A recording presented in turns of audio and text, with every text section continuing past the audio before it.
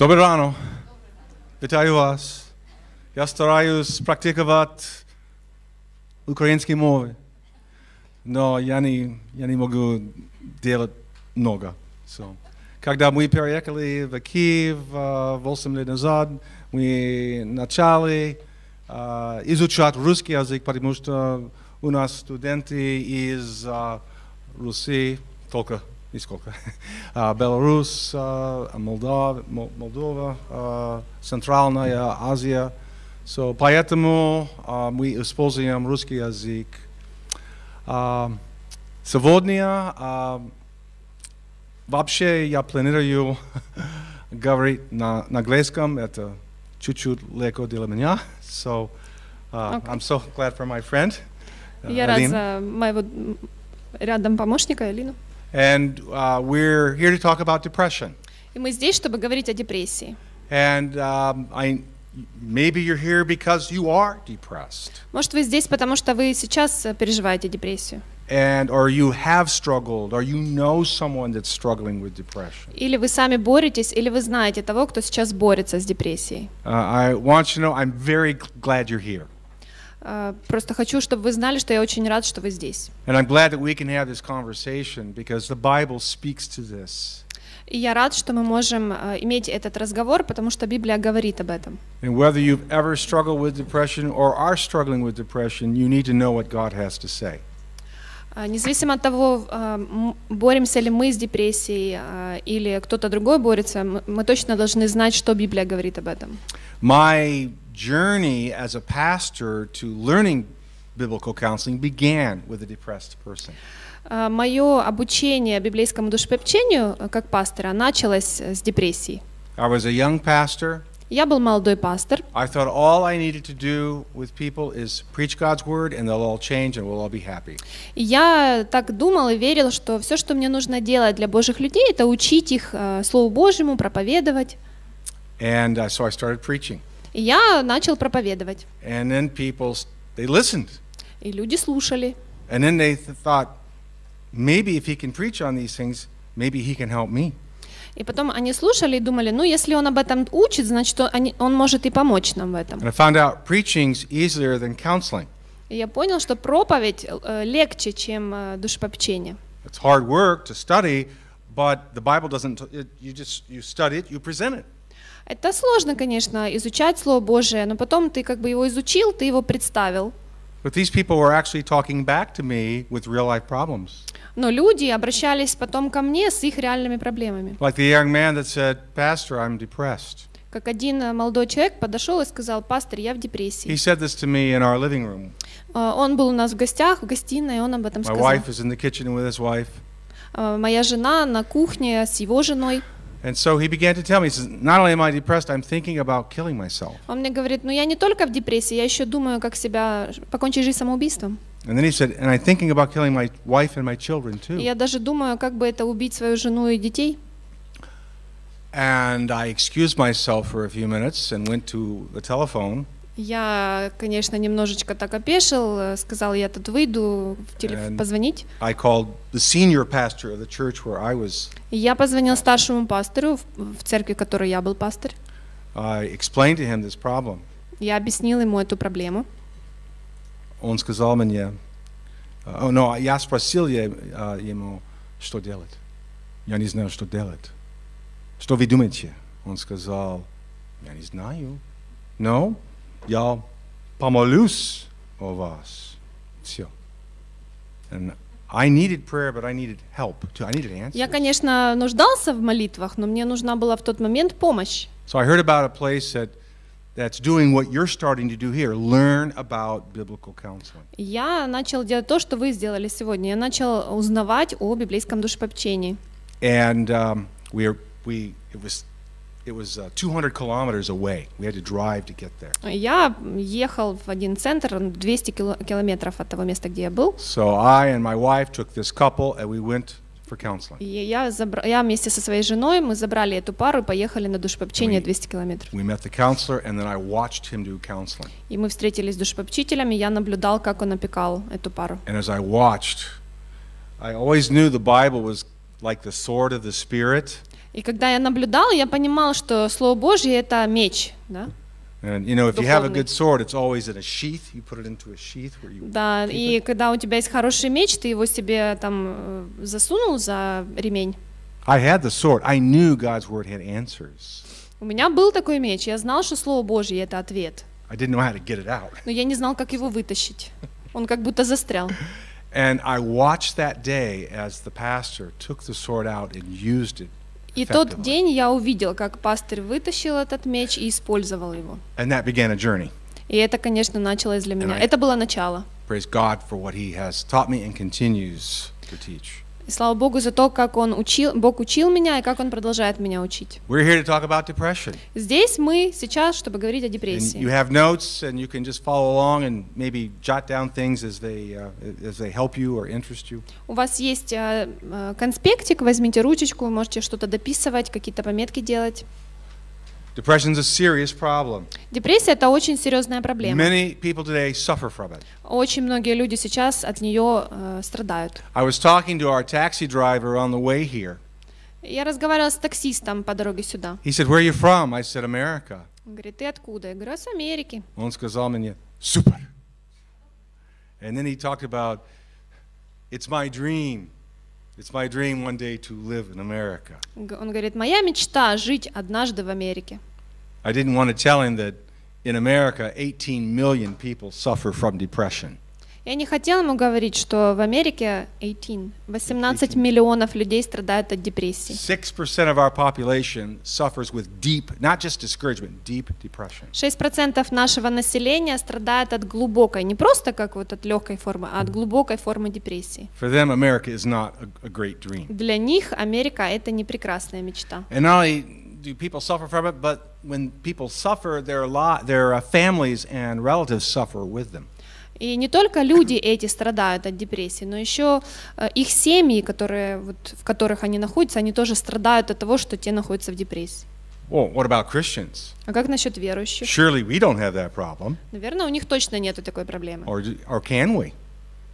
Can we have that problem? Можем мы вообще иметь депрессию? Well, Elena already mentioned Charles Spurgeon, great, godly Baptist pastor, had that problem. Элина только что заметила, что прекрасный проповедник британский Джери Бендж, у него была депрессия. He wrote about it in his book as he was writing to pastors. He wrote about he called them times of fainting. Он об этом писал, когда писал пастырям. Он называл это время печали, уныния. How many of you know C.S. Lewis? Как многие из вас знают Льюиса? How many of you have ever read his autobiography, Surprised by Joy? Кто из вас читал его автобиографию «Настигнут радостью»? One of the reasons why he wrote that autobiography Одна из причин, почему он написал эту автобиографию, is that whenever he would talk about his struggle with depression, people would say, "You have that problem? I do too." потому что когда бы он не делился о своем опыте, что у него была депрессия, люди реагировали так: у тебя тоже эта проблема, и у меня она есть. And he realized, hey, I need to talk about this because this is a problem a lot of Christians have. И он понял, что надо об этом написать, потому что эта проблема, она достаточно широка среди верующих. Not only do we need to know what the Bible says for ourselves, but we need to learn how to help other people who struggle with this. Мы должны знать не только, что Библия говорит о нас в таком состоянии, но мы должны это знать для того, чтобы помогать людям, которые тоже находятся в таком If состоянии. you're here because you want to learn about how to help people, let me give you some ideas of what not to do. Если вы здесь, чтобы понять, как помогать другим людям справиться с депрессией, вот я хочу вам несколько моментов сказать, что вам точно не нужно делать. If somebody tells you they're depressed, Если кто-то вам говорит, что он в депрессии, or it's obvious that they're struggling with real deep discouragement, или это очевидно, что они борются с каким-то очень глубоким разочарованием, don't be quick to jump in and just give advice. не спешите быстренько впрыгнуть и дать совет. Most people have either struggled with depression or at least some kind of discouragement, so we all have something we can help people with, we think. Много людей на самом деле в депрессии, или вот они в таком состоянии разочарования, и вот мы очень быстро бежим, чтобы это исправить. But understand this, there's no one remedy that works for everybody. Но нету одного совета, который бы работал для всех. If you just offer quick, shallow advice, they'll think you don't even understand what I'm going through. Если вы дадите быстрый, поверхностный, пустой такой совет, они, скорее всего, придут к заключению, что вы ничего не понимаете. But people do this. Люди так поступают. My grandmother had this great herbal remedy for depression.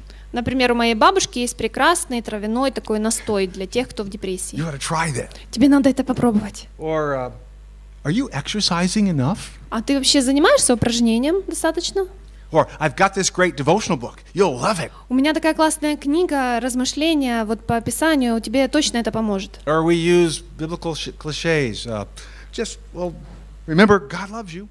Или мы можем использовать в наших советах такие простые христианские клише. Ну ты же помнишь, Бог тебя любит. Just trust in the Lord. Просто доверься Господу. Пока.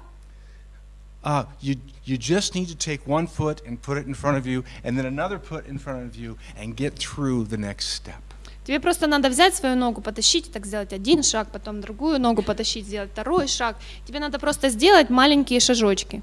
Or you're really stressed. You ought to take a week and go down to the sea at a sanatorium. That would solve your problem. Или ты очень, на самом деле ты очень в стрессе большом, ты перенапрягся, тебе надо поехать на отдых, в санаторий, на море. Have you heard any ideas from people like that? Вы слышали такие советы от людей, когда у вас были такие? Just simple, almost impersonal Такие suggestions. простые, безличностные предложения. First thing you can do Первое, что вам нужно делать, is seek to understand what they're going through. нужно искать или стремиться к пониманию, через что они проходят. How many of you know the story of Job? Как многие из вас знают историю Иова. Okay, and Job didn't have one; he had 3 counselors. У Иова был не один душепопечитель, а целых 3. And the first step they did was actually pretty good. И первый шаг, который они сделали, был достаточно хорошим. They just came and they sat. Они пришли и плакали And they вместе с ним. observed him.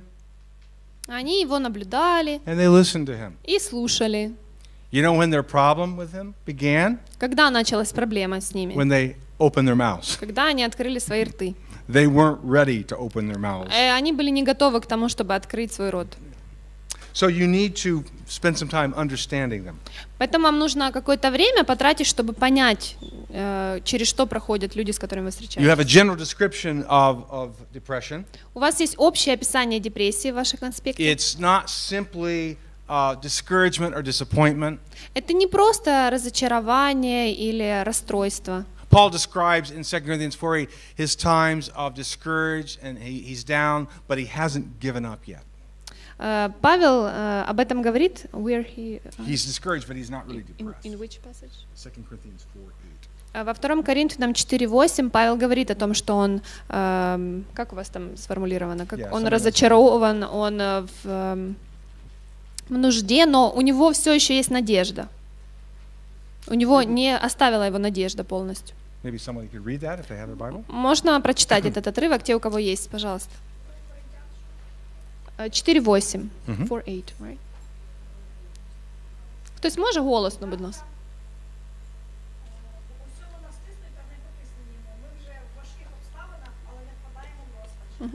Okay, so Paul, he had times of great discouragement, but he's not describing here what we would call deep depression. У Павла сейчас, вот мы то, что прочитали, глубокое разочарование, но у него нету такого состояния, которое мы назовем депрессией. Probably all of us experience discouragement from time to time. Наверное, все мы время от времени переживаем разочарование. The main component of depression is an overwhelming loss of hope. Но самое большое переживание депрессии – это ни с чем не сравнимое, которое вот тебя покрывает с головой, ощущение потери надежды.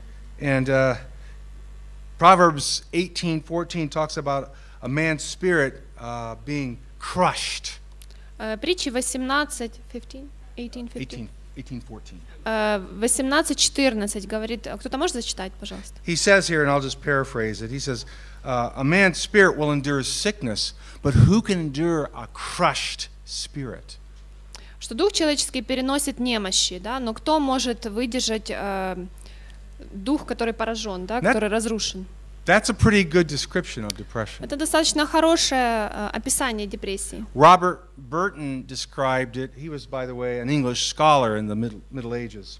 Роберт Бартон, да, он был шотландским мыслителем, он описал это состояние таким образом. He describes it as hell on earth. Он это описал как ад на земле. John of the Cross, who was a medieval Roman Catholic priest, called it the dark night of the soul. John of the Cross.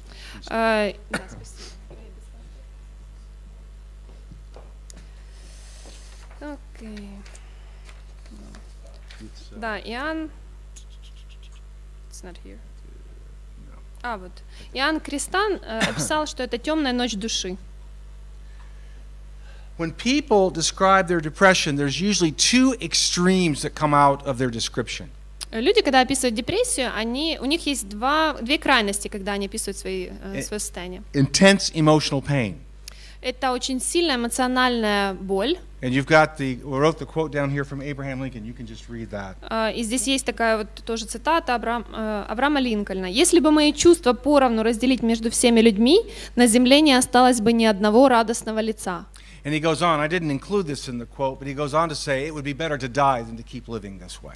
Я, конечно, не включил продолжение этой фразы, он в конце потом сказал, что лучше умереть, чем жить в таком состоянии. Charles Spurgeon also described his depression. Чарльз Спurgeon тоже описал свою депрессию. Я мог плакать целый час как ребенок, но при этом не знал, почему я плакал. Just uncontrollable weeping. Это неконтролируемое рыдание. Then there's the more other extreme of this experience. А с другой стороны, другая крайность вот этого переживания. The people describe it like emotional numbness, just loss of feeling, just like a zombie. Люди описывают это как эмоциональная амнезия. Они ничего не чувствуют, как онемение такое, как зомби, состояние зомби. J.B. Phillips, who did a Bible translation many years ago, described his feelings of depression. J.B. Phillips, который переводил Библию много лет назад, был проект у него такой, он описал свою депрессию таким образом: «Меня преследовало ощущение полного отсутствия эмоций и желаний, и я просто перестал работать». Ed Welch describes this feeling this way. Эд Уэлч, он описал это чувство таким образом. Why work? Зачем работать? Why get out of bed? Зачем вставать с кровати? Why do anything? Зачем что-либо делать? Why commit suicide? Зачем даже жизнь заканчивать самоубийством? Nothing seems to matter. Ничто не кажется важным. So these are the words and descriptions of people going through depression. Это слова и описания людей, которые проходили через депрессию. Don't think you understand what people mean when they use this word. Не думайте, что вы знаете, что люди имеют в виду, когда они говорят это слово депрессия. Don't think depression is one problem with all the same components, and everybody who has depression experiences it a certain way. Не думайте, что депрессия это вот одно понятие, которое содержит определенные компоненты, и когда человек об этом говорит, он это имеет в виду. The experiences that set the stage for depression vary greatly.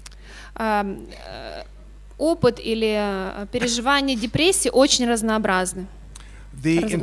People's own interpretations of their experiences vary greatly. Даже личностная интерпретация этого слова может быть очень разнообразная. And they respond in various ways. И люди реагируют на депрессию тоже по-разному. So, how do you begin to help somebody who is struggling with depression? Как помочь тому, кто борется с этим состоянием депрессии? The best way is the way you've already been learning. If you've been learning about biblical counseling, listen. Самое лучшее, что вы можете научиться, учась библейскому душепопечению, вот проблема депрессии, это умение слушать. One of the most important verses about helping people is found in Proverbs 18. Самый хороший стих, который говорит об этом, о том, чтобы слушать, находится в притчах 18 главе. I learned this verse very early in biblical counseling. Я выучил этот стих очень рано, учась библейскому душепопечению. I thought biblical counseling means giving people God's answers. Я думал, что библейское душепопечение это давать людям Божьи советы. I always felt like if there was silence, I had to give the answer. That's what they needed. Особенно если есть вот тишина, вот молчание, то мне точно надо быстренько дать какой-нибудь совет мудрый. One time I was having trouble making progress with a married couple. Один раз вот у меня была проблема с тем, чтобы помочь паре все-таки пережить улучшение одна семейная пара, которая консультировала. И проблема в том, что я вообще не задавала какие-то вопросы, я просто говорила им, что им надо делать. So I talked to my friend who became a mentor. Я говорил со своим другом, который мой наставник. He was a biblical counselor. Он тоже был библейским душепопечителем. I was just beginning to learn. А я только учился этому. So I told him my problem that I was having with this couple. I wasn't making any progress. Я рассказала ему о своей проблеме с этой парой, у которой вообще не было никакого прогресса. And he's on the phone talking with me. А он разговаривает со мной по телефону. I had called him for help. Я ему позвонил, потому что не знал, что And he делать. said, Jerry, is your Bible nearby? Он говорит: Джерри, а Библия у тебя рядом? I said, yes. Я говорю: да. He said, would you open up your Bible and read Proverbs 18:13? Ты можешь открыть Библию и прочитать Притчи 18:13? Would somebody read this verse? Можете прочитать? Right now? 13? 18:13. Можете прочитать Притчи 18:13?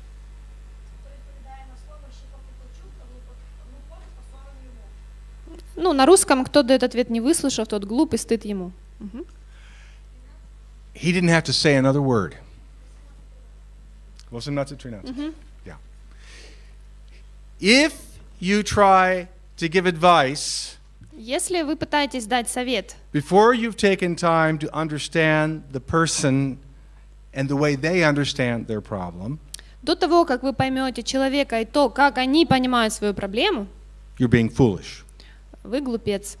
I read this verse. Я прочитал этот стих. He said, what do you think? Он говорит: и что ты думаешь? I said, I'm a fool. Говорит: я понял. Я говорю: я I'm дурак. trying to be a biblical counselor, but I'm talking like a fool. Говорит: я пытаюсь быть библейским душепопечителем, а я, оказывается, глупец. And this happens when we don't take the time to listen and ask good questions, as verse 15 goes on to talk about. We won't read that right now, but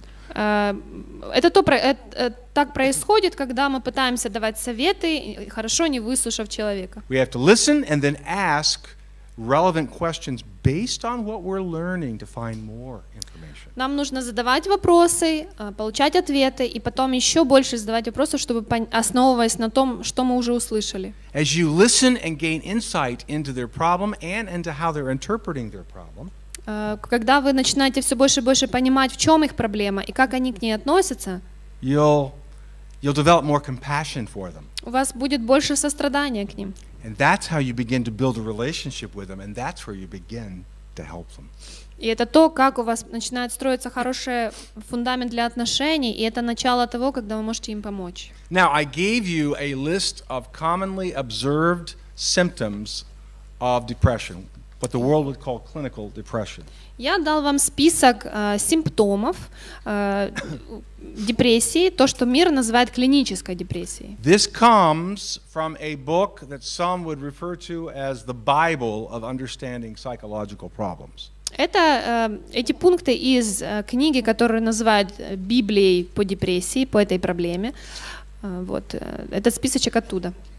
And this book is now in its 5th edition. This description comes from the 4th edition. Эта книга уже сейчас 5-й раз переиздалась. Этот список из 4-го издания. The first edition of this book was about this big and very thin. Первое издание этой книги было вот такое большое и такое вот тоненькое. The second edition was bigger. А второе издание было больше. The third edition was even bigger. Третье еще больше. The fourth edition almost takes 2 people to pick up. It's like huge. Четвертое издание было настолько большим, что ему надо было уже 2 человекам поднять его. Оно вот такое вот было широкое. You say, well, what is this book? И что же это за книга? It's a description of all of the mental illnesses that people have. Это описание всех психических заболеваний, которые есть у людей. It's interesting. Интересно. Every time they come out with a new edition, there's more and more illness. Каждый раз, при каждом новом издании этого учебника или этого справочника все больше и больше болезней, оказывается. The world must be full of sick people. Мир, кажется, наполнен больными людьми. The problem with this book, it was developed by people who don't understand what the Bible teaches about God and man and our problems. Проблема в том, что эту книгу составляли люди, которые ничего не знают о Боге, о человеке, о замысле сотворения человека. And a lot of these descriptions, while they're very descriptive and even helpful, assume the person is simply mentally ill. Многие описания болезни, они полезны, они очень широкие, вот, но они основаны на том, что в основе своей каждый человек болен. And really all it is, it's a book that describes different responses that people have in with different kinds of problems. И на самом деле эта книга описывает различные реакции у людей, которые возникают вот на определенные обстоятельства их жизни. So from the standpoint of description, it's actually pretty helpful. То есть со стороны описания очень книга полезная. They spent a lot of time learning and observing and classifying these. Они много провели время, чтобы наблюдать и классифицировать эти симптомы. Where it's not helpful is how they understand the cause of the problem and what to do about it. В чем эта книга не полезна, это в понимании причины этой проблемы. I want you to look at these descriptions. They're in your notes. I don't need to repeat them. Just take a couple of minutes and look them over. Хочу, чтобы вы несколько минут потратили, чтобы посмотреть на эти симптомы. Мы не будем их зачитывать, но вы внимательно их прочтите.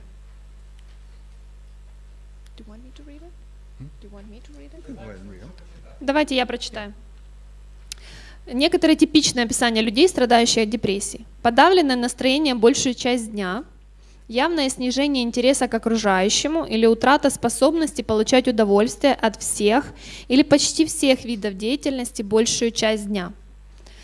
Третье. Значительное снижение веса при условии, что человек не находится на диете или прибавление в весе. Бессонница или патологическая сонливость, наблюдающаяся почти ежедневно. Чувство физической возбужденности или, напротив, вялости, заметное для окружающих.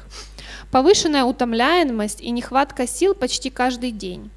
Чувство собственной ничтожности, несостоятельности. Чувство чрезмерной или необоснованной вины.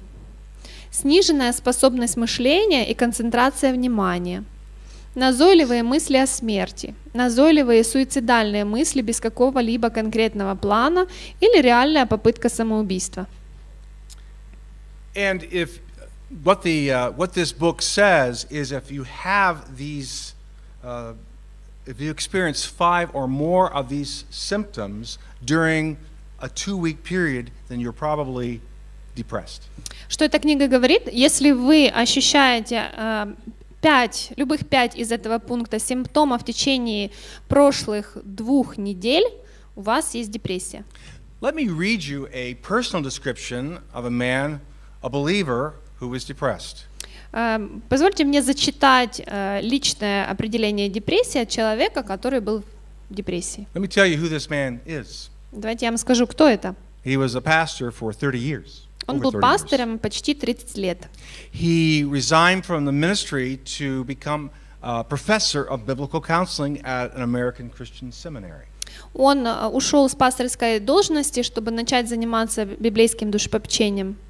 He's not a friend of mine, but I am acquainted with him. We've talked some. Он не мой друг, но мы знакомы, и я с ним немножко разговаривал. He's a respected leader in the biblical counseling movement in the States. Он очень уважаемый лидер в движении библейского душепопечения в Америке. Here's how he describes depression, but he's actually talking about what he went through back in 2009. Он описывает симптомы депрессии, но с другой стороны он говорит тоже о своей личной депрессии, которую он переживал в 2009 году.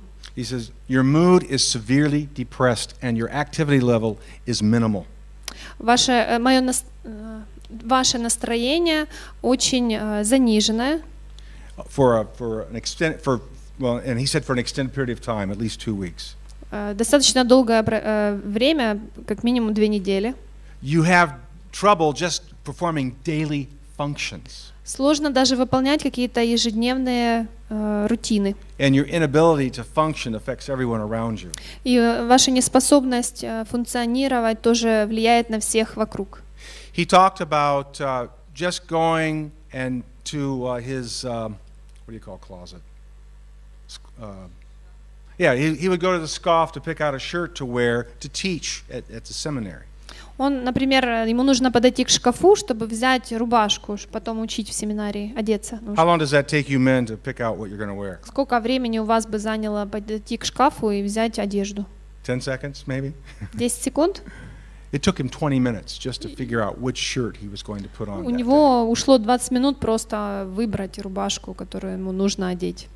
He said normally when he would grade a final exam, it would take him 3 hours to grade a final exam. Обычно для того, чтобы оценить экзамен в семинарии, ему нужно было бы 3 часа для этого. As he went further into depression, it would take him more than 3 days to grade one Когда exam.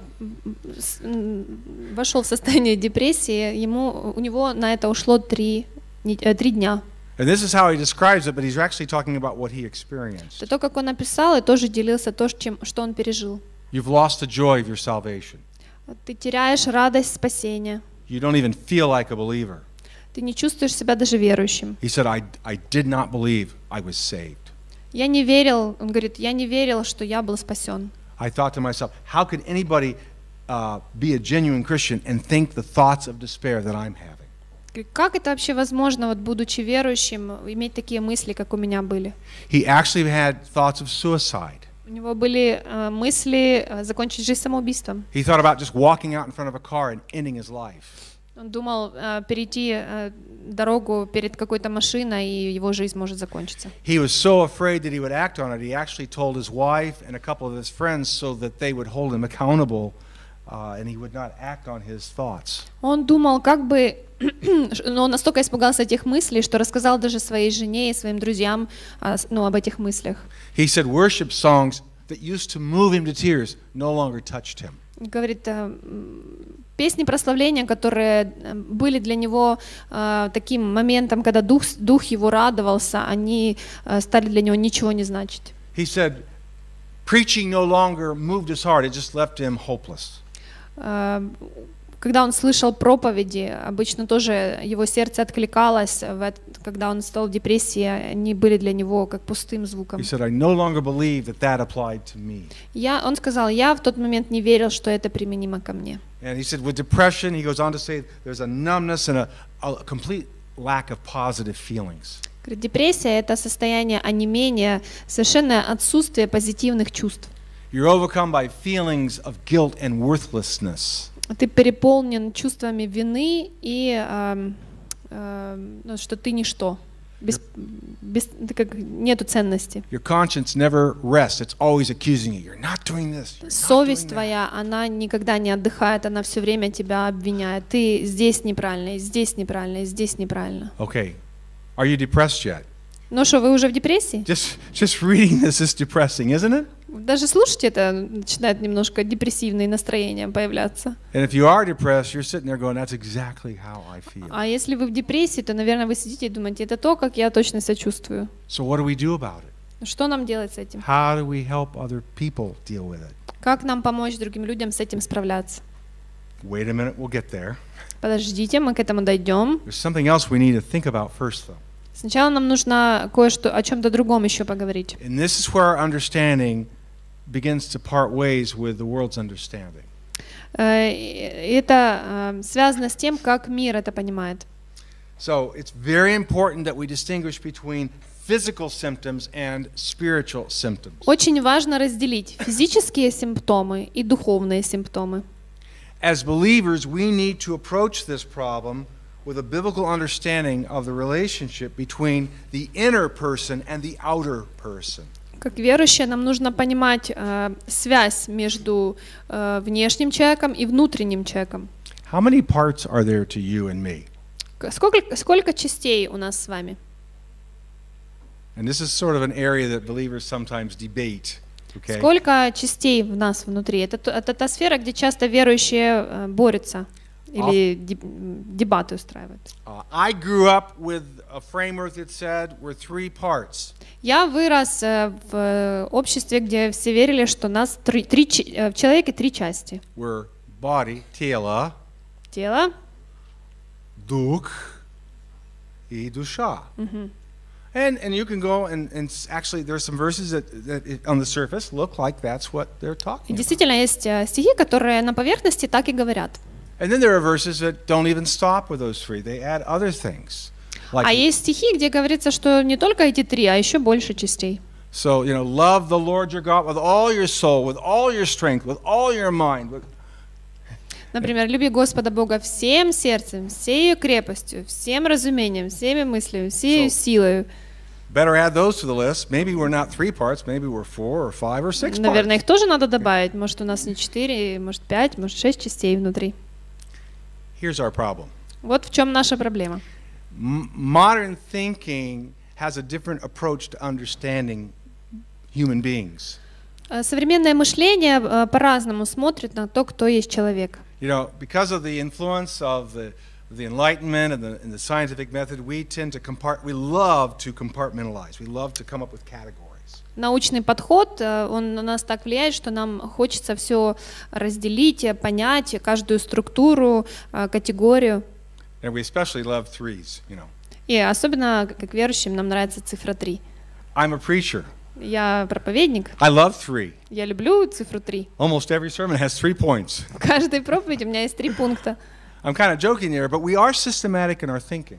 Я, конечно, прикалываюсь, но мы достаточно систематичны в нашем мышлении. And as I've tried to study this further, И когда я это больше исследовал, what I found is there are several words that describe the inner person. есть несколько слов, которые описывают нашего внутреннего человека. The Bible talks, first of all, sometimes you'll hear the word inner man. Библия говорит о том, что у нас есть внутренний человек. Sometimes you'll hear the word heart. Иногда имеется в виду сердце, Mind. мышление, Soul. душа, Anything else? I think I'm leaving something out. will, Will. Yeah. воля. So there's lots of words, and it's like, how many parts are we? Много слов, так сколько у нас частей внутри? The Hebrew way of looking was much more holistic. Еврейские слова, они немножко по-другому описывают состояние. And basically, when you look at it from that standpoint, it seems like there's just 2 parts. There's an outer part that's physical. That's the body, тело. I didn't get it. There's an outer part of us. Есть внешняя часть, с ней все ясно, это тело. And then there's an inner part. Есть внутренняя часть, That's not physical. которая не тело, не физическая. And there are several words that describe different aspects and functions of that non-physical part. И вот эта вот не физическая часть, внутренняя, есть несколько слов, которые описывают ее, некоторые части. And they're synonyms, that is, they're not identical, but they overlap in meaning. Это синонимы, они, конечно, не идентичны, но они практически одинаковые в значении. And we don't have time to do a complete word study. У нас, конечно, нет времени хорошо разобрать эти слова. But these words, heart, mind, Но вот эти soul, слова сердце, spirit, душа, дух, they are overlapping. They're all talking about facets or aspects of the inner man. они взаимозаменяемые, они говорят о внутреннем состоянии человека. So I've come to the conclusion, you may not agree with me, but I've come to the conclusion, basically we're 2-part beings. И я пришел к заключению такому, вы можете быть не согласны, что мы состоим из основных 2 частей. And so just think about that. Be like the Bereans in the book of Acts. Go back and check that out. Do your own study. You need to. Вы можете decide. сами тоже проследить в Писании, сделайте свое личное изучение. But I don't see a big difference between the soul and the spirit. They're 2 aspects of the same inner person. Я не вижу большого различия в 2 словах душа и дух. Это слова, которые говорят об одном и том же внутреннем состоянии человека. There's not a physical, then a spiritual, then a psychological. Нету физической, духовной и психологической составляющей. The psychological and the spiritual actually overlap significantly. Психологическая и духовная часть, они как бы говорят об одном и том же практически. So try that, think about that, and then listen to what we say about this here. Подумайте об этом, слушая дальше. Ed Welch, in his book Blame It on the Brain, has a very helpful discussion on what are we. Эд Уэлч в своей книге «Вините в этом мозг» в первых главах очень хорошо говорит о том. Who's read that book? Кто читал из вас эту книгу? Anybody? Me. Oh, wow. You ought to get that book. It is fantastic. Это удивительная книга, вам нужно ее купить. And when you read it, if you don't have time to read the whole book, at least read the first 3 chapters. Если у вас нет времени ее прочитать, хотя бы прочтите первые 3 главы. Ed's a good brother. Эд хороший брат. He was one of my teachers. Он был один из моих учителей. And he not only is a good theologian, Он не только хороший богослов, but he got his PhD in neurology. но он еще и получил докторскую степень в нейрологии. He understands brain science really well. Он очень хорошо понимает науку о And it's мозге. helpful. Это помогает. And in this book, he basically says there's two extremes we need to avoid.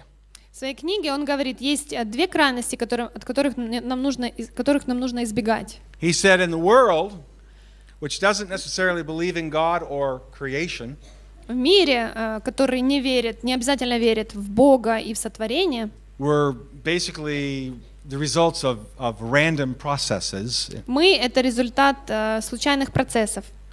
We're only physical. Мы только телесные, физические, материальные. We don't have an inner У person. нас нет внутреннего человека. We're just more highly evolved forms of life. Мы просто более высокоорганизованная форма жизни.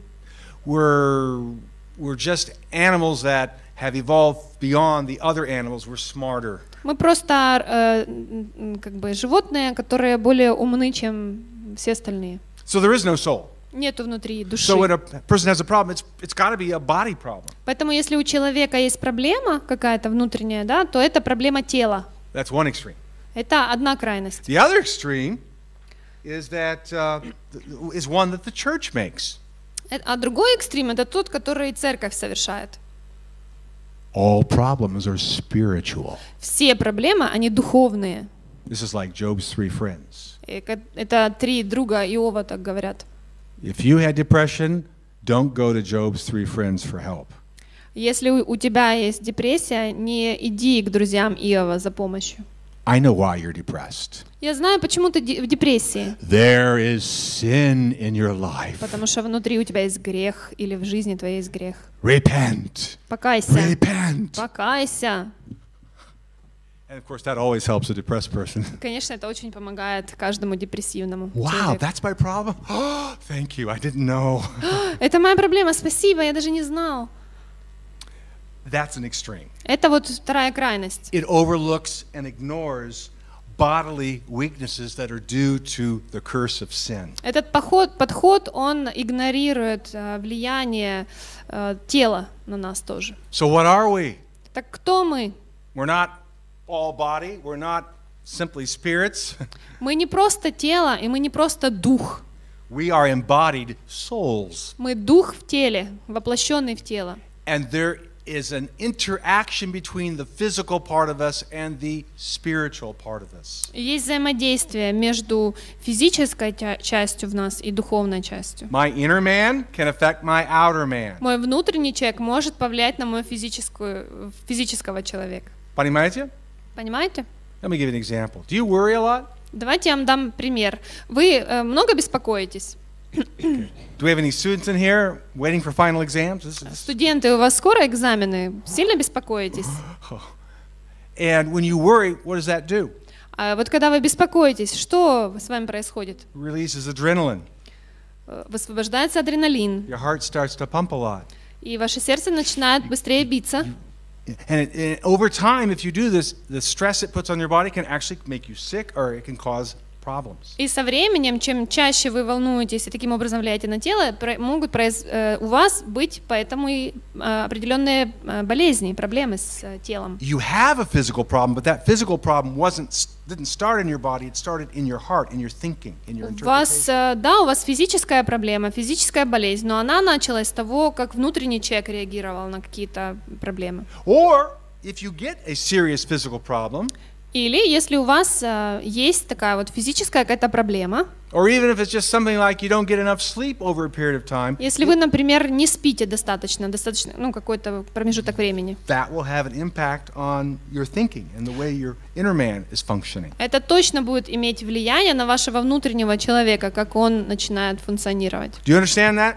Понимаете это? You've got to keep both those in mind. Вам нужно помнить вот эти две крайности, держать их в голове. Why is that important? А почему это важно? Two reasons. Две причины. If you confuse physical problems for spiritual symptoms, you're likely to hold people morally responsible for a physical problem. Если вы недооцениваете физическое влияние на тело, вы тогда делаете людей ответственными за то, за что они несут ответственность. Or you're likely to accuse yourself. Oh, I'm not spiritual, I'm not doing something right, when you really have a physical issue. Или вы себя слишком вините в том, в чем вы не виноваты, потому что у вас какая-то есть реальная болезнь. Okay, we're going to have a case study here. Так, ну сейчас мы поизучаем один такой случай интересный. You're here because you want to learn not just about depression, but how to help people, right? Вы же здесь не только для того, чтобы услышать о депрессии, но и как помогать людям с такими Okay, проблемами. you ready? Готовы? It's Saturday morning. You're still ready? Это суббота утром, вы все еще готовы? You can drink coffee if you need some. Вы можете попить кофе, если вам нужно. But here's your case study. Ну вот вам такой вот пример для разбора. Go to 1 Kings chapter 19. First King is First King would be third. Kings. Откройте Третье царство. And read chapter 19. Глава 19. Verses 1 through 6. Стихи с 1 по 6. And if one of you could read that out loud, the rest of us can listen. Пожалуйста, кто-то прочитайте громко, все остальные могут послушать. Кто-то может прочитать? О, это вы много от меня. Третье царство. А вот, Третье царство, 19 глава, с 3 по 6 стих. Спасибо, вы меня спасли. Третье царство, 19 глава, с 3 по 6 стих. Кто-то может прочитать?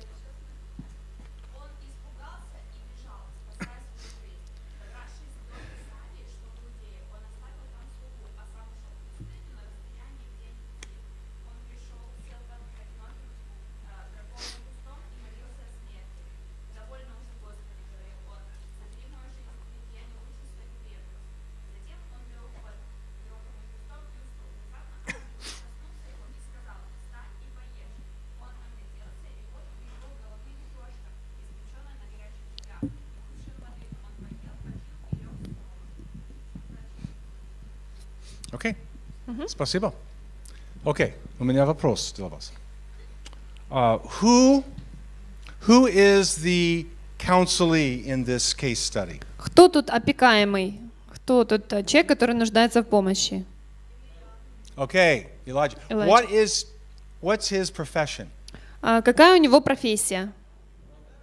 All right, it's a prophet. For our purposes, we'll say this case study is a case study about a depressed pastor. Ну, мы можем сказать, что вот это наш такой случай, это депрессивный пастор. Пастор депрессии. I like this case study because I fit this one. I was a pastor and I know exactly how he felt. Мне нравится этот пример, потому что я как пастор знаю, что он чувствовал. Who's the counselor here? А кто тут душепопечитель?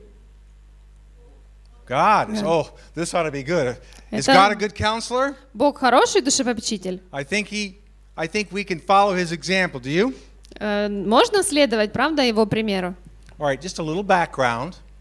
Good counselors get the facts.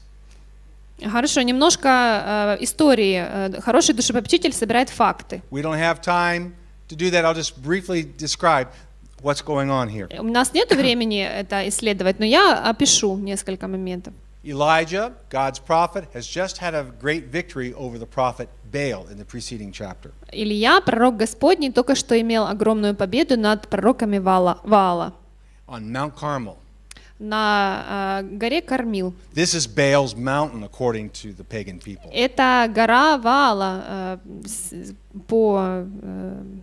где поклонялись Ваалу. The people of northern Israel had started following this god Baal. Израильтяне Северного царства начали следовать Ваалу. He was the thunder god. Он был громом Божьим. He's the God that made it rain so things could grow. Он был тем, через которого Бог произвел дождь. There was no rain going on. Не было дождя после того, как Илья помолился. God is setting the stage for a contest between Elijah and the prophets of Baal, the thunder god. Бог создал такое вот состязание между пророком Ильей и пророками Ваала на горе.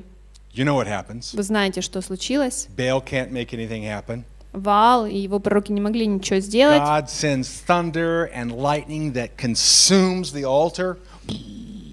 Бог послал и огонь, и дождь, гром, который развалил жертвенник.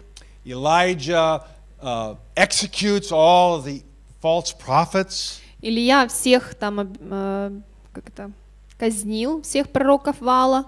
It was a great Sunday. Это было прекрасное воскресенье. Fantastic Sunday. Фантастическое воскресенье. And then Monday comes. А потом пришел понедельник, And he gets a phone call и ему позвонили. from a woman that doesn't like him, named Jezebel. Женщина, которая его не любила, Иезавель. And she says, I'm coming after you. You are dead. И она говорит: я тебя достану, ты труп. And this prophet who's just seen God do the miraculous, И этот пророк, который только что видел, как Бог делал невероятные чудеса, who's feeling really good about his ministry, который чувствовал себя очень хорошо по поводу своего служения, forgets everything and runs for his life. и он все это забыл и побежал спасать свою жизнь. Where does he run to? Куда он побежал? To Beersheba. В Версавию. Да? Now, where was he? А где это? He was up in northern Israel, Он был на Северном царстве, not far from Lebanon. недалеко от Ливана. Where does he run to? Куда он побежал? All the way down to South Judah. Вниз в Южное царство. How far is that? А как это далеко? Просто 193 километров. Очень близко. Просто. 193 километра. Немного. Маршрутка? Нет. Поезд? Нет. Самолет? Нет. He ran. Он бежал. How do you think he felt after running 193 Как вы думаете, как он себя чувствовал после того, как бежал 193 километра? And he didn't eat. Он не ел, And now he's depressed. и теперь он в депрессии. What does God do? Что Бог делает? He comes down and has a counseling session. Он приходит, и у него, значит, душепопечительская встреча. He immediately starts working on Elijah's false interpretation and his false worship. Он начинает сразу же работать с неправильной интерпретацией и неправильным поклонением. He's Или worshiping his abilities, look what I've done, his success. Бог говорит: вот смотри, что я сделал. No, Нет, he doesn't even talk to him. он даже с ним не разговаривает. What's he do? А что он делает? He lets him sleep. Он дает ему поспать, He sends an angel. посылает к нему ангела. The angel wakes him up. Он его будет. With what? С чем? A happy meal from McDonald's. Хэппи Мил с Макдональдса пришел. Well, maybe not. Не, наверное. But what's he doing? Ну что он делает? He is taking care of Elijah's outer man problem so he can begin to address the inner man. Он заботится о внешнем человеке Ильи, чтобы потом иметь возможность заботиться о внутреннем. You can't neglect the problems of the outer man and their influence on the inner man. Нельзя пренебрегать внешним человеком. What are some influences? Какое влияние внешнего человека? Lack of sleep. Недостаток сна. So you have to look at your schedule. Are you allowing for enough sleep? Вам нужно посмотреть расписание. Вы достаточно спите? Is the person you're trying to help, how's their sleep going? Или человек, которому вы хотите помочь, как ты спишь? Oh, you're not getting a lot of sleep. Может, тебе недостаточно сна? Start asking questions. Нужно задать вопросы. Do you drink lots of coffee or Может, ты Coca-Cola? много кофеина употребляешь или кока-колы? That's a pretty spiritual question, isn't it? Очень духовные вопросы, правда?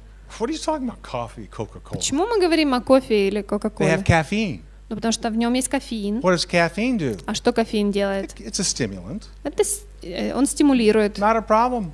Не проблема. I drink caffeine every morning. Я каждое утро пью It's кофе. not a problem unless you drink it and drink it and drink it. Это не проблема, пока ты его не начинаешь хлебать. Хлебать и хлебать. A member of our church came to me for counseling. She said, I'm depressed. Член нашей церкви подошла ко мне насчет душепопечения, у нее была депрессия. I asked lots of questions. Я задал много вопросов. I started with the outer man. Я начал с внешнего Are человека. you having trouble sleeping?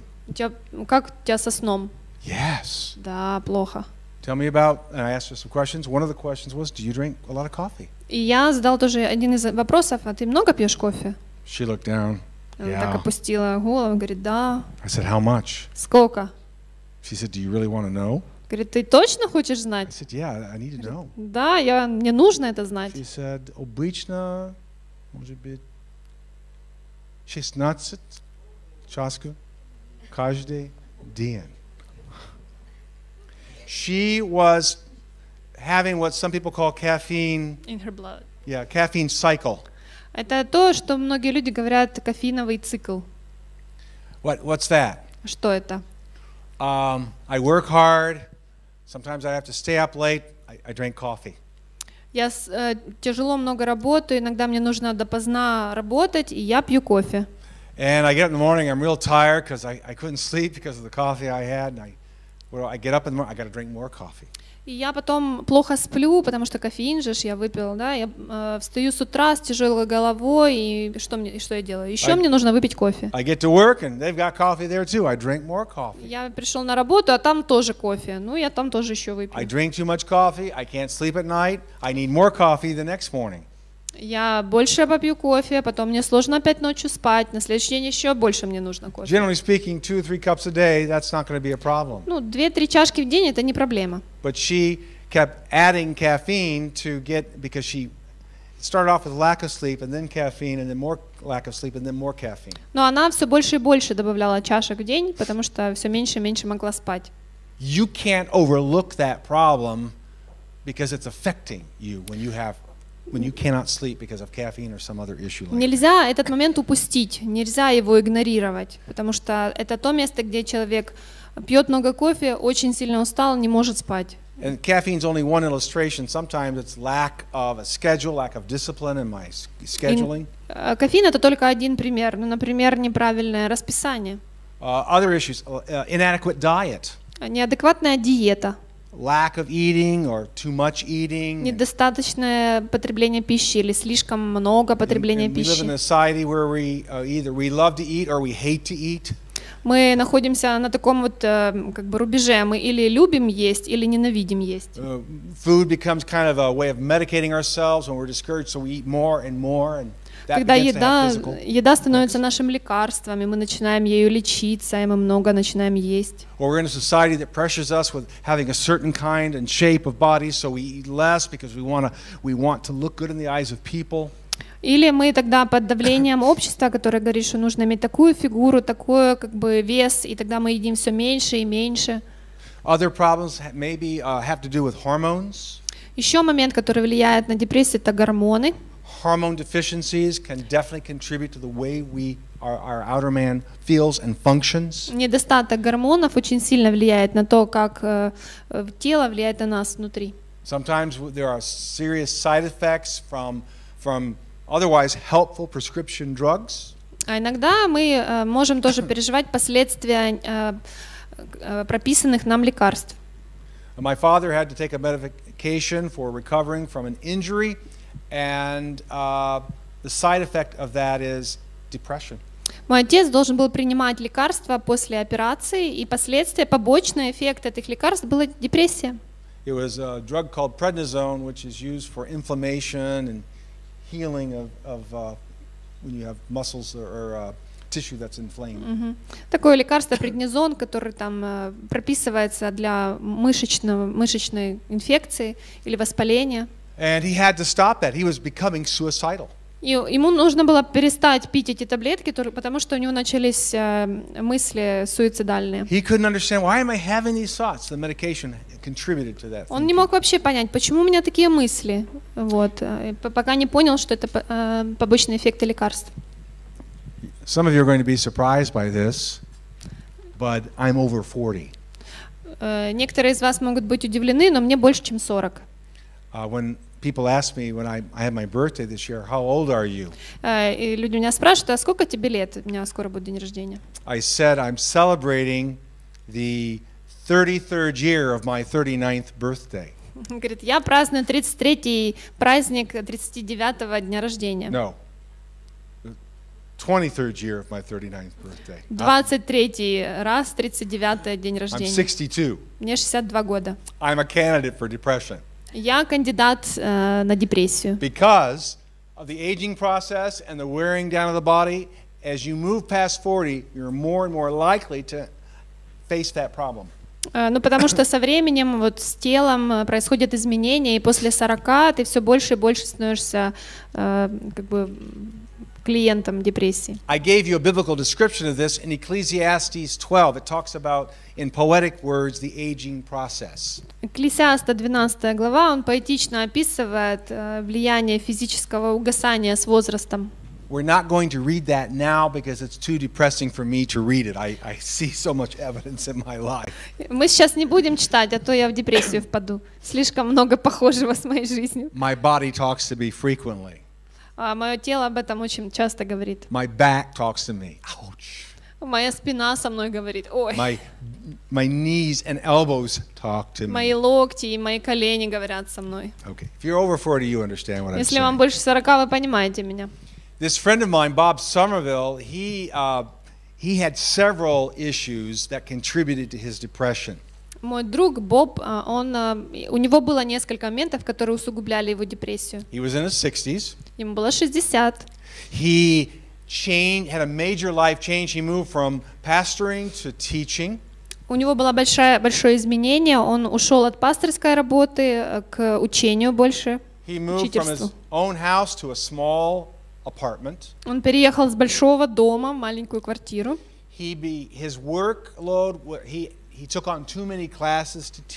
Он взял очень много классов преподавания. He needed to take a vacation, but he was asked to do teaching in Russia, so he went to Russia. У него должен был быть отпуск, но потом ему предложили учить в России, и он поехал, конечно, учить в России. That was hard, and then of course coming back he had jet lag. Это было сложно, потом он возвратился, у него был этот перелетный синдром, джетлэг. He was taking medications because he had a problem with his back. He had a bulging disc. Он тоже принимал лекарства, потому что у него был там сдвинут диск в спине. He stopped being able to sleep. His appetite began to change. Он не мог спать, он не мог кушать, у него аппетит пропал. All these problems, most of them outer man problems, converged. Все эти проблемы, все, которые были связаны с его телом, они начали влиять. And suddenly this successful pastor and biblical counselor was thinking about taking his life. И внезапно успешный проповедник, учитель библейского душепопечения подумал о том, чтобы свести счеты с жизнью. Если вы не поймете связь тела и души, вы не сможете помочь ему. Но мы и с другой стороны другую вещь можем делать, которая тоже является ошибкой.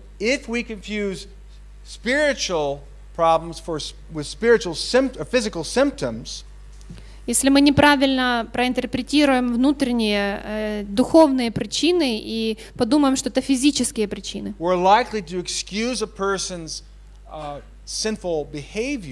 тогда мы оправдаем греховное поведение человека. Если мы это сделаем, мы заберем надежду на изменения, который может человек это пережить.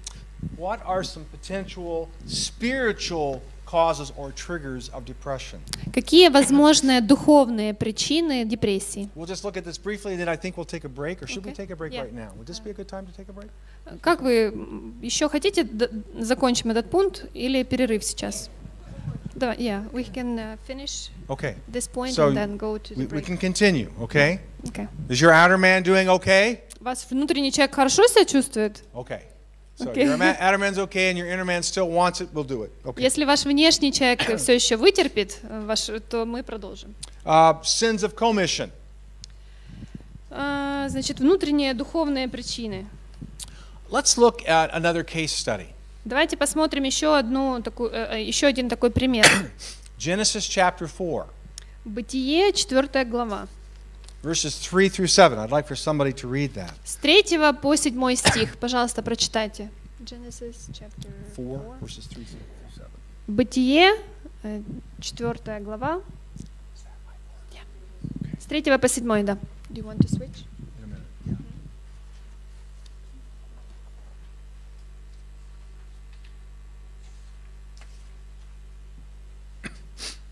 Who can read? Прочитать, Кто хочет? пожалуйста.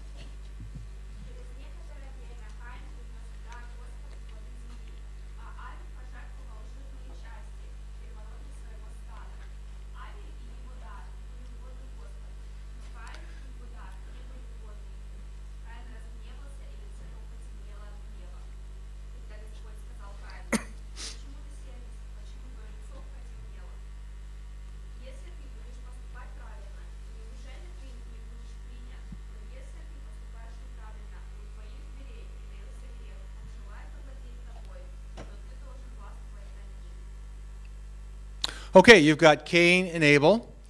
Хорошо, у нас есть Каин и Авель. They were both presenting sacrifices before God. Они оба принесли жертву перед Богом. Cain's a farmer, he brings vegetables. Каин принес от фермерства, Авель принес от... Abel's a shepherd and he brings sheep.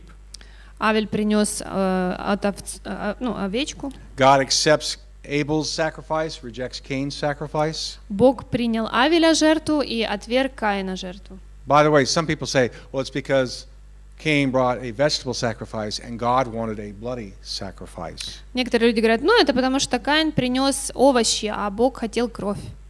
Maybe. Может. But we really don't know. Но мы It doesn't не say знаем. why God didn't accept Cain's. Текст не говорит, почему Бог не принял Каина.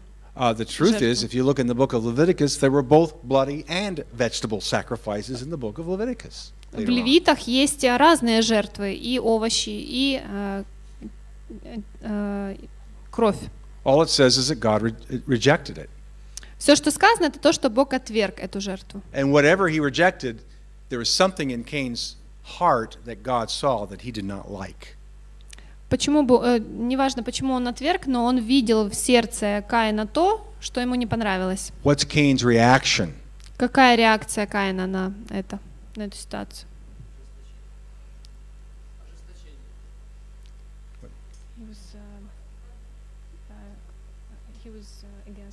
Yeah, he's upset. Да, он разочарован. Does the Bible say Cain was depressed? А написано, что Каин был в депрессии. The Bible doesn't use that kind of terminology. В Библии нету такой терминологии. But it does describe. Но она описывает. What do you think Cain's face looked like based on what? Как его лицо выглядело, основываясь на тексте? Dark. His face is, in the Hebrew, his face is fallen. В еврейском его лицо поникло. You ever have your children do this when they don't get what they want? У вас дети так вот выглядят, когда они не получают то, что они хотят. You're at the store and they want something, they want some kind of candy or they want some kind of cookies. Когда вы в магазине, они хотят сладости или печенька. Not today. А вы говорите, не сегодня. Почему? Они говорят, почему? That's how Cain looked. Это то, как Каин выглядел. What does God say? Что Бог сказал ему? He mentions, Cain, why has your face fallen?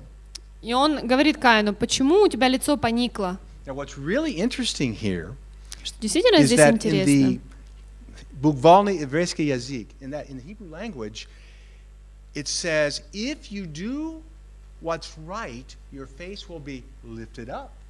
И буквально в еврейском говорится, что если ты делаешь хорошо и правильно, твое лицо будет поднято. Не поднимаешь ли лица, у нас так написано. There's a heart problem here with Cain. Есть проблема в сердце у Каина. But God begins by saying, you have not done what I wanted, but if you do, you can be restored. Your face will be lifted up. Фактически, что Бог говорит, если ты сделаешь правильно, твое лицо поднимется. So, what we see here is God is saying, Cain, вот что мы здесь видим, Бог говорит ему, Каин, you've either brought the wrong sacrifice or you had the wrong motive in bringing this sacrifice. ты или неправильную жертву принес, или по неправильным мотивам ее принес. I rejected it. Я отвергаю ее. And you feel you're very sad or upset that I've rejected your sacrifice. И ты чувствуешь, у тебя есть чувство того, что вот я отверг ее. He says, if you allow that feeling to continue as an excuse for wrong behavior, you're gonna sin again. И если ты продолжишь чувствовать таким образом, если ты не отвергнешь это чувство, то ты будешь продолжать грешить. He says your heart is like your desire is like a wild animal that's ready to pounce on its victim. Твое желание внутри в сердце, это как затаенный, как зверь, который ждет, чтобы напасть, хищник, который затаился. Watch out, Cain. You're about to be a victim of your own sinful desires. Be careful. Осторожно, Каин, ты можешь быть жертвой своего личного греховного желания. We'll come back to that. Мы к этому вернемся.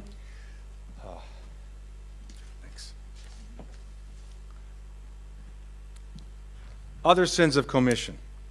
Другие грехи. David. Давид. Psalm 31. Псалом 31. This is a psalm of David's confession. Это псалом исповедания Давида.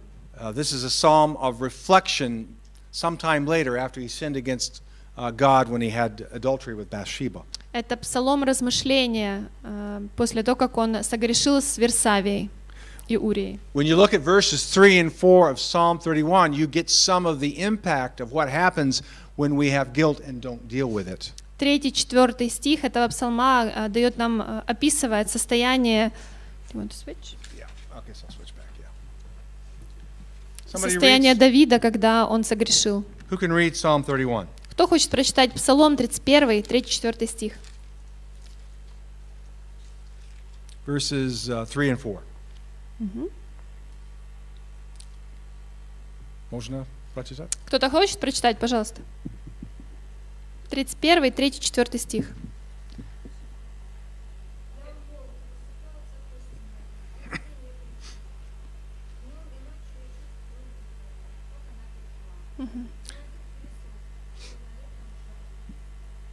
Okay, this is not medical vocabulary. This is poetic language describing the impact of David's guilt on his body.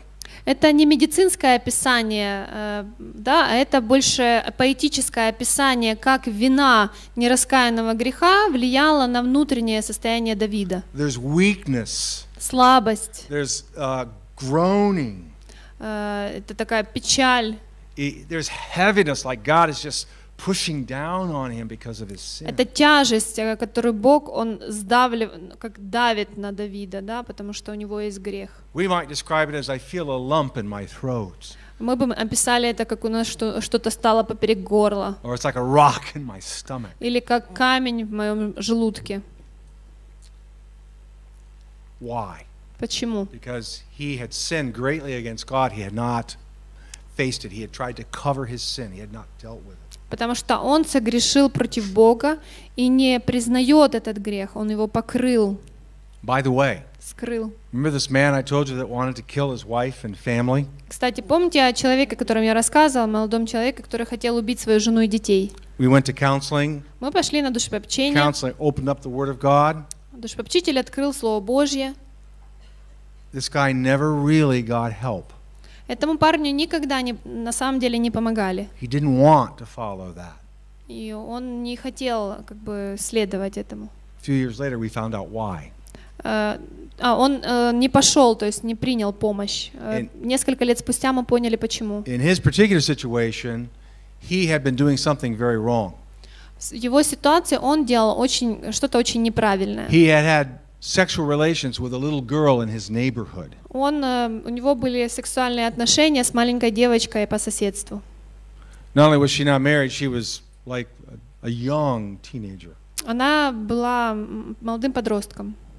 And in America, if you are found guilty of this, you can go to jail for 25 to 30 years. В Америке, если ты виновен будешь в таком вот преступлении, то тебе грозит тюрьма 25 лет. He felt guilty because of his sin, but he did not want to have to face the consequences from the law.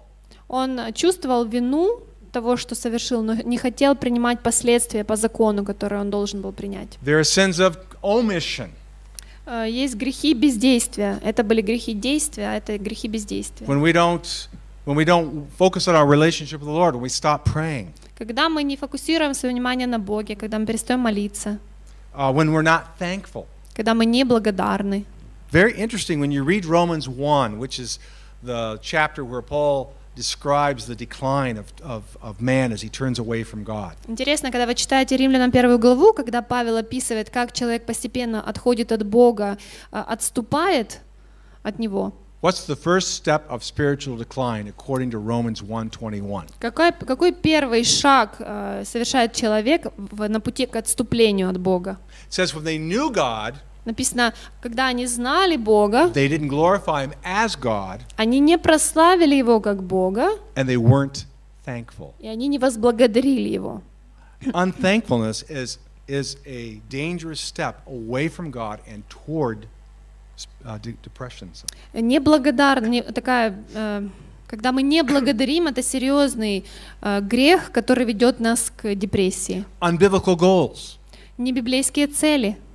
See, what do you mean by unbiblical goals? Что я имею в виду, когда говорю небиблейские цели? This is a common problem we struggle with. I struggle with. Это общая проблема. Я с этим тоже борюсь. Мы все с этим боремся. Trying to find your identity in your career. Например, понять, как бы пытаться достичь своей значимости в карьере. I am what I am because I'm a successful engineer, teacher. Я тот, кто я есть, потому что я успешный инженер, успешный учитель, успешный в своем деле. This was part of Elijah's problem. Это была, кстати, часть проблемы Илии. We'll come back and talk about that in the second time. Мы вернемся к этому. Finding identity in our marriages, finding identity in our parenting. Это если мы ищем своей значимости или то, кто мы есть в своем браке, в воспитании детей. What does that look like? Как это выглядит на практике?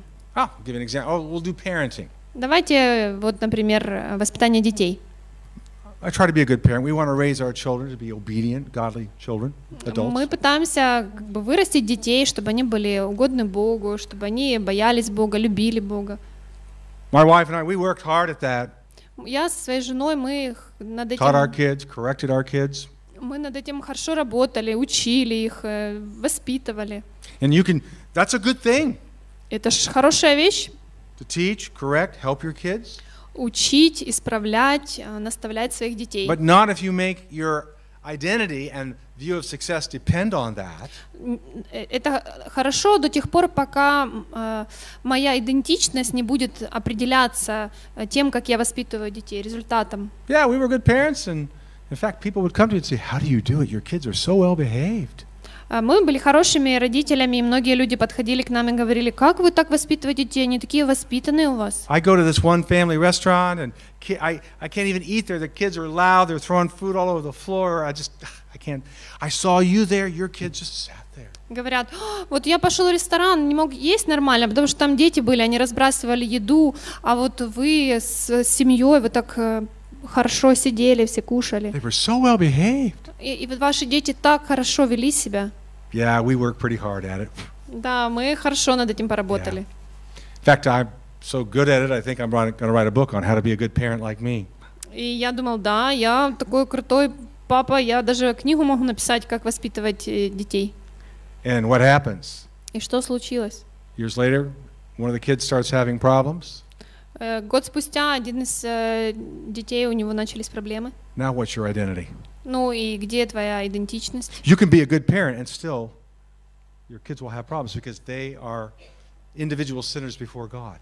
Вы можете быть хорошим родителем, но если ваши дети независимые перед Богом, они сами решают и делают какие-то поступки. Good parenting is really important, but it is not what determines your ultimate identity. Быть хорошим родителем — это хорошая вещь, но она не должна быть определяющей вашей идентичности, кто вы есть. I'm tempted to skip this next one, but I'll just mention it real quick. У меня, конечно, есть искушение это пропустить, но я все равно скажу. Perfectionism. Перфекционизм. This is not a problem in Ukraine. Particularly, it's not a problem with Baptists in Ukraine. Это не проблема в Украине, точно не среди баптистов. I'm a believer. Я же верующий. I'm not supposed to have problems. У меня не должны быть проблемы. We can have problems. У нас не должны быть проблемы. You know people like that? Вы знаете таких людей? We're believers. We don't have problems. A false standard of righteousness. Это неправильный, ложный стандарт праведности. What is our standard of righteousness? Какой наш стандарт праведности? Well, God's standard is actually, it is perfection. Божий стандарт действительно это перфекционизм, да, совершенство. But that perfection is not because of you. That perfection is because of faith in Christ alone. He is our righteousness. Но это совершенство, оно не в нас, оно Его. Он есть наша праведность. True or false? A good question here. Правда или ложь? Is the gospel for believers or unbelievers? Евангелие для верующих или для неверующих? That's a trick question. That's for unbelievers. For unbelievers. And for believers. И для верующих тоже. It is. Это точно. That was a trick question. Это был такой хитрый вопрос. The gospel's for believers? Евангелие для верующих? Let me ask you a question. Давайте я вам задам вопрос. What book of the Bible, what book of the New Testament talks about the gospel the most? Какая книга среди Евангелий, True Gospels or in the New? Да, Евангелие говорит больше всего. A systematic explanation of the gospel. Систематично объясняет Евангелие в Новом Завете. All have sinned and come short of the glory of God. Какая книга в Новом Завете говорит Евангелие чаще всего, систематично его описывая и разъясняя? The wages of sin is death. But the gift of God is eternal life. Но благодать Божья — это вечная жизнь. Have you ever used that verse to share with an unbeliever? Вы использовали этот стих, чтобы делиться с неверующими? By the way, Gospel is Matthew too. I mean, really, Евангелие Матфея тоже, да. In one sense, the whole Bible is kind of explaining. В каком-то смысле вся Библия объясняет Евангелие. But in Romans, it systematically explains it step by step. Но в Римлянам Павел систематично объясняет Евангелие шаг за шагом. Why? Почему? So we can use it for witnessing to unbelievers. Чтобы нам использовать для благовестия неверующим? No, that's not the main reason. Нет, это не самая главная причина. Go back and read Romans 1. Давайте вернемся and Paul will tell you why he wrote Romans. В Римлянам 1 главе там Павел говорит, почему он пишет это. He says, I can't wait to get to Rome to preach the gospel to you. Говорит, не могу дождаться, пока приеду в Рим, чтобы вам проповедовать Евангелие. Us? Нам? We're believers already. Мы же верующие. The gospel, unbelievers, yes, unbelievers need the gospel. Неверующие, да, они нуждаются в Евангелии. They need it because without it they cannot have a relationship with God. Без Евангелия у них не может быть отношений с Богом. Believers need the gospel too. Верующим тоже нужно Евангелие. We need it so that we can grow in understanding what He's done and live therefore in light of that. Чтобы мы росли в понимании того, что Он сделал, и жили в соответствии с этим. I've gotten ahead of myself, but we'll come back and finish that part next time as well. Another spiritual trigger is an incorrect response to a difficult situation. Следующий пункт духовной причины депрессии — это неправильная реакция на трудности. Disappointment. Разочарование. A regret. Или сожаление. A tragedy. Трагедии. A crisis. Кризисы. Or even suffering. Или даже страдания. When these things happen in a broken world. Эти вещи случаются в таком вот несовершенном падшем мире.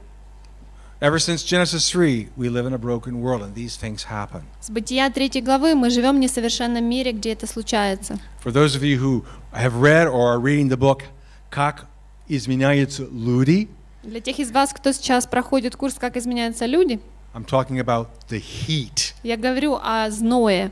Life in a broken world. Жизнь в падшем мире. When we don't respond to that the way God shows us from His Word, that can add to and become a part of depression. Когда мы реагируем неправильно на зной в нашей жизни, это может быть частью нашей депрессии. And then in your notes it says the cycle of depression. В ваших конспектах следующий — это цикл депрессии. I started to draw a diagram. I'm going to finish when you come back in the next session. Я начал рисовать цикл, но я его закончу, когда вы вернетесь на следующую часть. And then we'll share a few things of what you can do if you're depressed or how you can help a person who's struggling with depression. И потом мы тоже обсудим, что вы можете делать, помогая человеку справиться с депрессией. Right now there's coffee, chai, и печенье for your outer man, so you don't get depressed. Сейчас у вас есть кофе, чай, печенье для вашего внешнего человека, чтобы вы в депрессию не впали. So please eat. Пожалуйста, покушайте. So you can hear and learn. Чтобы вы могли хорошо послушать потом.